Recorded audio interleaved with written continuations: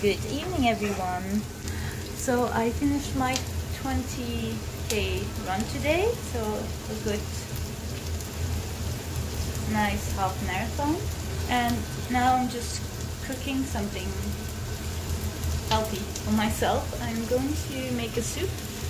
I'm frying some onions here, and I'm going to also put in some apples and beetroots and some cabbage, and I'm going to top it off with the feta cheese.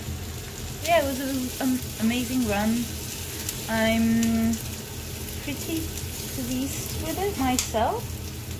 I wasn't really tired almost throughout it, so really happy with that. The weather was also amazing. It was a little bit sunny, but mostly cloudy, and yeah, it was just really good. I think tomorrow I might take a rest day, and then later this week have another extra long run, and then I hope I'll be ready for the marathon on the 10th of November.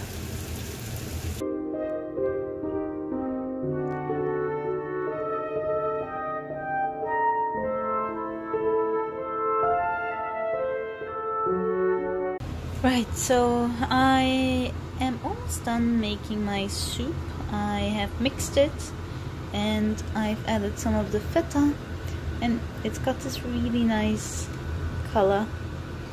So I'm adding this feta, which I bought at Costco. I'm really happy that it went so well today.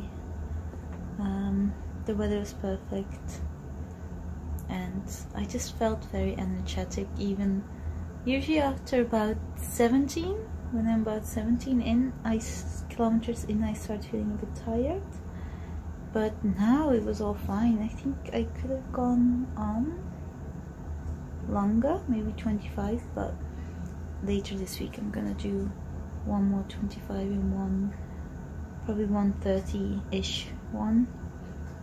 So I'm saving my strength a bit as well.